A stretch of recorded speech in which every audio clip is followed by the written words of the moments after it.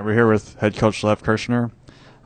Finally got your first Pac-12 win. Solid performance tonight with a 2-1 victory over Cal.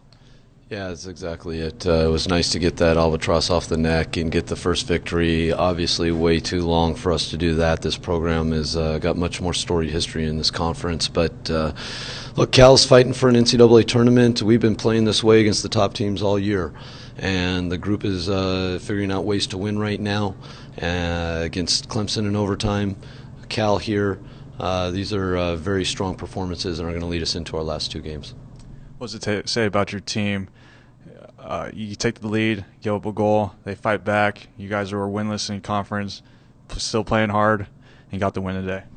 Well, that's the one thing about this group that I've never had issues with. Their character, their desire, their fight. It's a great group of young men.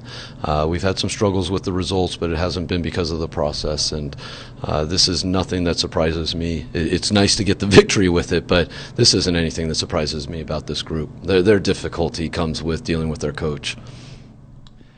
This is the last homestand. This win hopefully will propel you into what should be another good match on Saturday night versus Stanford with senior night coming up.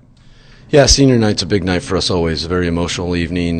We've got two young men that have come in here in different paths and really have shown to be great leaders in our program, great players for our program. This is going to be a very special moment, and it'll be our first senior celebration in the evening, and we owe Stanford a good performance. We've had two bad performances this year, and one of them was against Stanford, so the guys have a lot of pride and desire to come back and show Stanford that we are a much better team, and we're going to find our second win. Congratulations, Coach. Thank you.